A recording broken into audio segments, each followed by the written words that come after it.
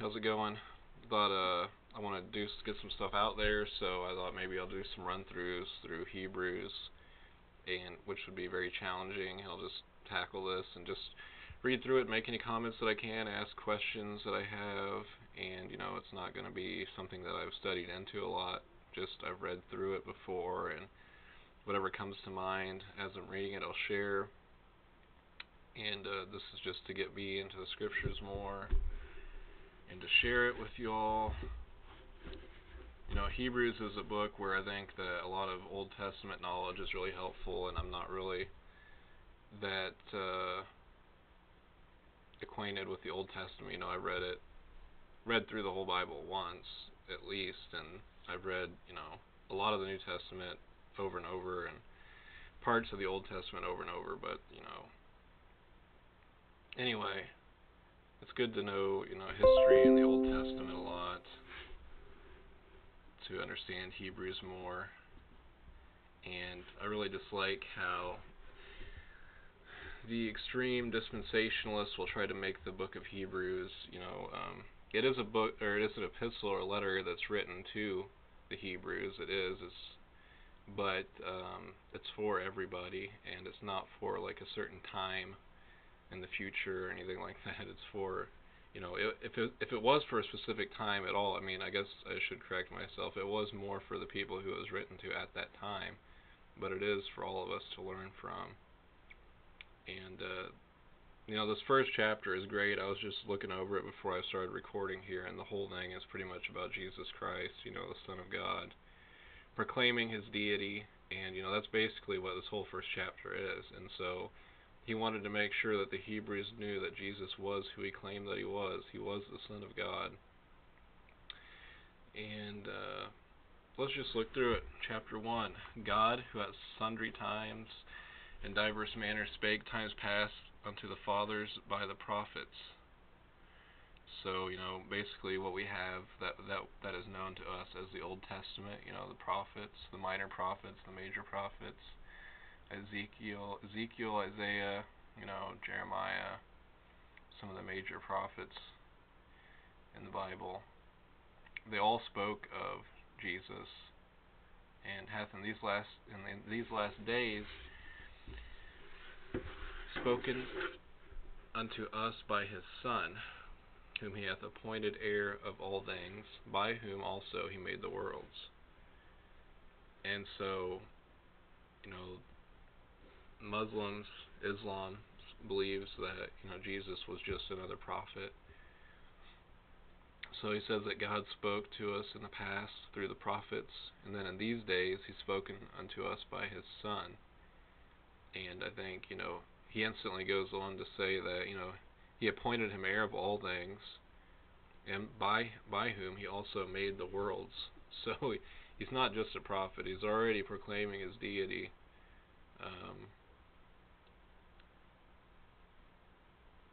So,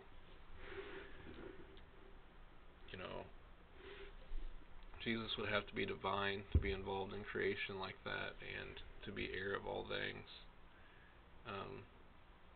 In the sense that he's being said of it here, who being the brightness of his glory, being the brightness of the glory of the Father, in the express image of his person.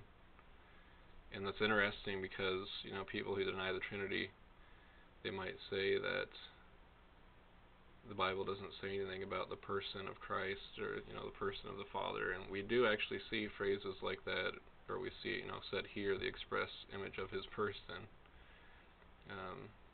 Jesus Christ, the Son of God, is the express image of his Father's person. That doesn't mean that he is the Father, but basically that, I think it kind of means basically that Jesus in his humanity, the glory of God, his deity was seen through him, through the miracles that he did and everything else, through the resurrection. We saw that he was divine. And upholding all things by the word of his power, when he had himself purged our sins, sat down on the right hand of the Majesty on high. So majesty, a name for the Father, also a title.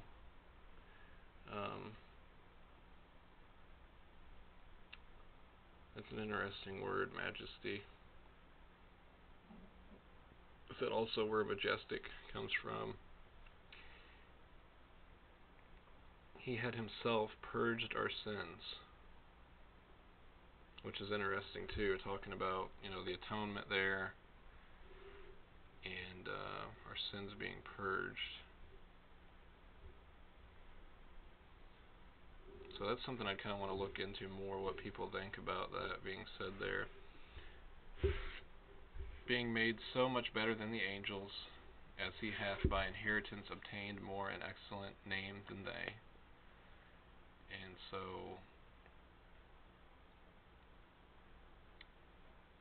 speaking of Jesus being the Son, I suppose, that as he goes on to explain that, but the angels, are created beings, and false religions try to teach that Jesus was created, and we see a distinction here where he was,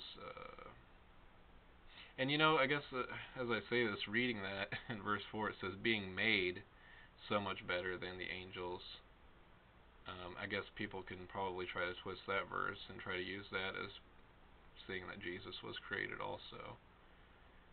But it means that Jesus is better than the angels, is basically what it means.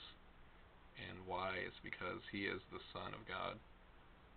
For unto which of the angels said he at any time, Thou art my Son, this day have I begotten thee? And again, I will be unto him a father, and he shall be to me a son. And he's quoting from the Old Testament, I guess Psalms 2:7. We have that there in 2 Samuel 7:14. This Bible lists those references. And again, when he bringeth in the first begotten into the world, and then there we see spoken of Jesus being the first begotten, which is also very controversial, and I've talked about that in the past, but I do believe that Jesus was eternally begotten, and I need to make note of that. Those were studies that I was working on that I need to finish up and go over. And I'll do that now, but eternally begotten, he's, eternal sonship, that Jesus, or that the Son was always the Son in eternity, and that the Son was eternally begotten. Not begotten in time, like we are, like creation is. So the sense that Jesus is begotten of the Father is not the exact same sense that, one human is begotten of other human.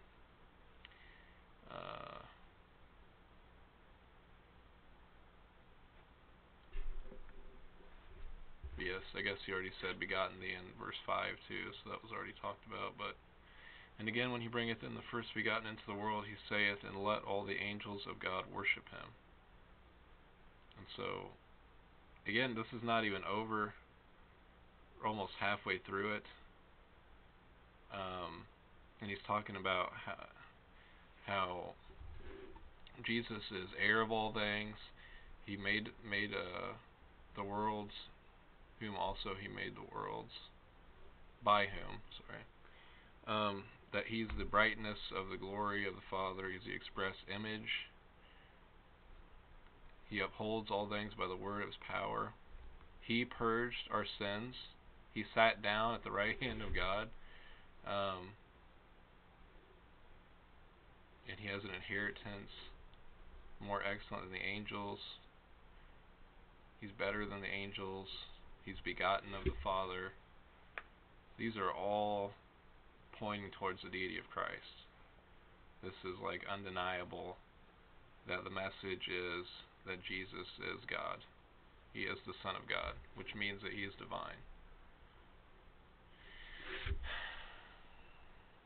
And then to continue on talking about the angels worshiping him. In verse 7, and of the angels he saith, who maketh his angels spirits, Who maketh his angels spirits and his ministers a flame of fire? And so that's interesting too. That's something I want to look more into. The language there is just kind of. And again, when he bringeth in the first begotten into the world, he saith, and let all the angels of God worship him. And of the angels he saith, who maketh his angels spirits, and his ministers a flame of fire. And then he goes on to talk about the Son again, how the Son is greater than the angels. So I don't know, is he just saying that basically the angels are servants and Jesus isn't a servant in the sense that they are? But unto the Son he saith, thy throne, O God, is forever and ever, a scepter of righteousness, and the scepter is the scepter of thy kingdom. So he's eternally the ruler. Thou hast loved righteousness and hated iniquity. Therefore God, even thy God, hath anointed thee with the oil of gladness above thy fellows.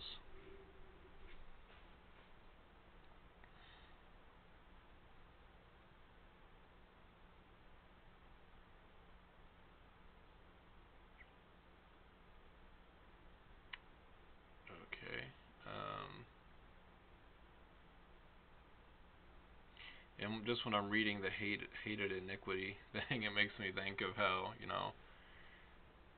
I've kind of come to believe the phrase that God says to hate the sin, not the sinner. And, I've debated with people about this, but I do kind of believe that is the message, even if it seems kind of dumbed down, or if people can fall into error by following that. But I do think that's basically what the Bible teaches. It talks about hating iniquity, and, Jesus says to love, our enemies.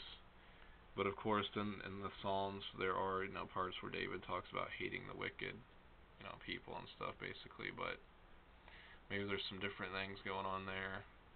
But that just kind of crossed my mind when I saw that. Hath anointed thee with the oil of gladness above thy fellows.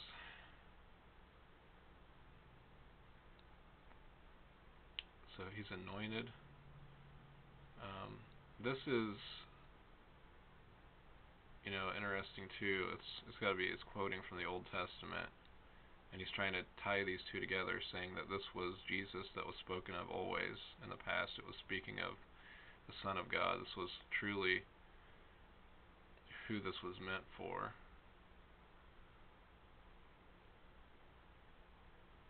We see the characteristics of Jesus that, he loves righteousness just like the Father. He has he's perfectly righteous. And it's interesting that it says, therefore God, even thy God. Therefore God, even thy God,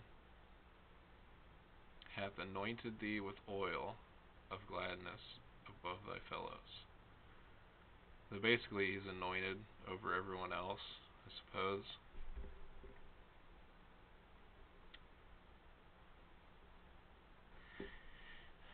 And it could be speaking of in the humanity of Jesus too, how like when he was baptized, and basically the Holy Spirit came down, descended like a dove onto the Lord, that he was anointed then too. And thou, Lord, in the beginning hast laid the foundation of the earth, and the heavens are the works of thine hands. They shall perish, but thou remainest, and they all shall wax old as doth the garment, and as a vesture shalt thou fold them up, and they shall be changed, but thou art the same, and thy years shall not fail. Again, we see, he laid the foundation of the earth. We see creation being attributed to Christ. We see, an everlasting eternality being, and an eternal rule being attributed to Christ. And we see that he won't change, that Christ is immutable. And so these are all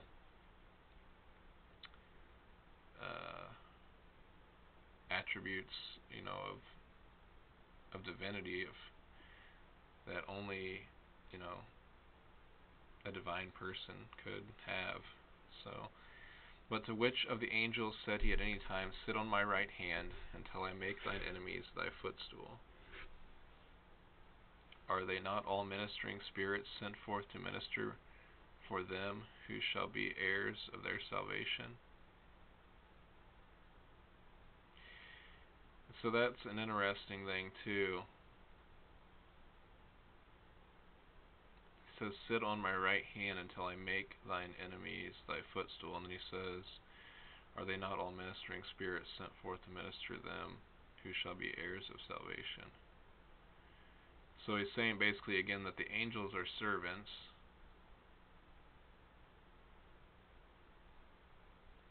but kind of I don't know, I'm like wondering, does this sit on my right hand until I make thine enemies thy footstool, is that kind of like the Father serving the Son in a sense? That's something that the Father wouldn't do for the angels, I guess. That's such a high honor.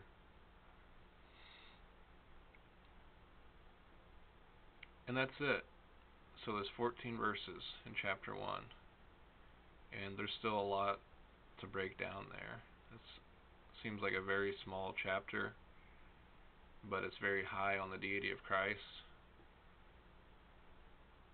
I mean, it might be one of the highest chapters on the deity of Christ in all of Scripture. I don't know. It's pretty amazing, really. The book of Hebrews gets a lot more complex than into the Old Testament, and to really understand it really good, it'll take a lot of studying. But I would like to just kind of run through it, read through it again, see what sticks out. But I guess I'll end this video now. It doesn't need to be any longer. So thanks for watching, guys. God bless.